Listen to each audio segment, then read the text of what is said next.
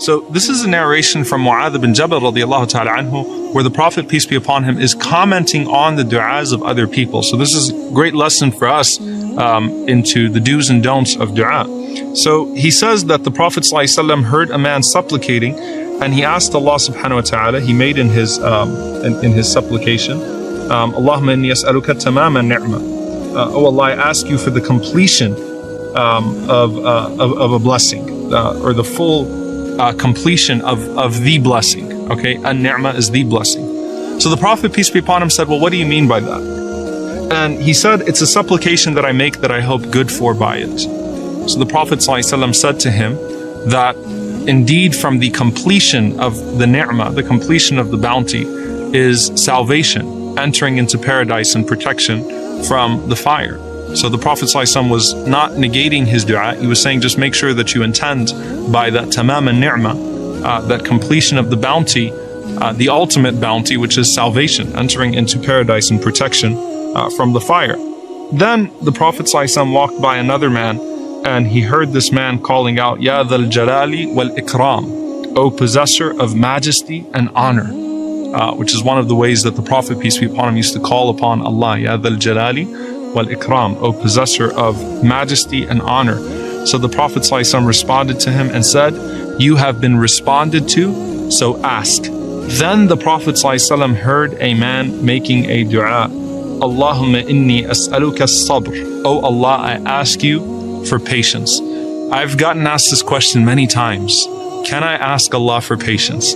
Is it a good thing to ask Allah for patience? So, oh Allah, I ask you for patience. The Prophet ﷺ says, Sa'alta Allah al-bala, you have asked Allah for hardship, fasalhu al-afiyah, instead ask Him for ease. There is a lot in this dua, a lot to unpack. You have asked Allah for test and trial, instead ask Him to be spared. How do we reconcile this? Don't we want to be from as-sabirin? Don't we want to be from those who are patient and attain the level of patience?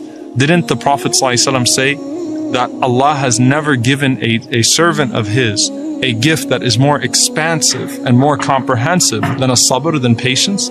So why would the Prophet ﷺ say to this man, don't ask Allah for patience, instead ask Allah for al-afiyah? The Prophet ﷺ was referring to a specific context.